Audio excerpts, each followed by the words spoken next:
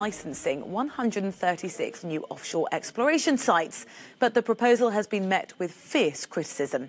Environmentalists say that it is irresponsible and shows little regard for Norway's commitment to climate goals. But Tine Bru, Norway's Minister for Oil and Gas, says it's needed to keep the industry afloat. He says new exploration sites create jobs deeply rooted in the country's petroleum policy. Well, let's find out more and speak to Silje Lundberg, head of the Norwegian Society for the Conservation of Nature. Thank you very much for speaking to us. Look, there's been two cases already in the courts to determine whether the government should or should not resume giving these licensing to companies for oil exploration. And the courts have always ruled in the government's favour. So what's your argument to say that this would not be the right course of action? Well, it's because if this proposal goes through, I mean, we're talking about 136 new licenses for oil exploration, in many of them in the high Arctic. So if this goes through, it puts us on a path that is in clear violation of the emission reductions that is needed to achieve the Paris Agreement.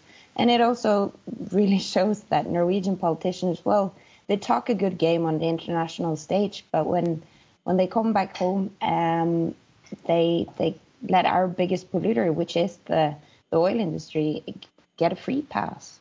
So even though the courts haven't ruled against it, it should be clear for the Norwegian government, for the Norwegian politicians, that in 2020 we can't keep pushing oil further and further north.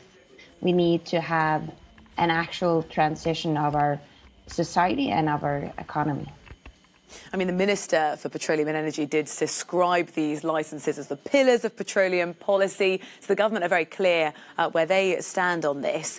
It's been a very turbulent time, though, for oil markets now. If you look at what happened to the price of oil over the pandemic, presumably some of these licences might then not be used because of the economic consequences.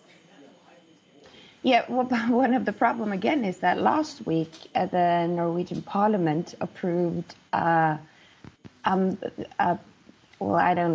it's just in so many numbers a massive bailout package for the Norwegian oil and gas industry. So I mean, we are talking about policies that are just laid for the oil and gas industry to keep having them going north and to keep having them explore for more and more petroleum, even though and this major bailout package that was given to them have heavy subsidies that will cost the Norwegian state billions of kroners and potentially also lead to investments that are not even economically viable. So that's also why this is problematic, because first they passed this big package with massive subsidies to keep the industry going, and then they hand out massive new licenses that will potentially also be in severe threat with the Arctic environmental system and ecosystem.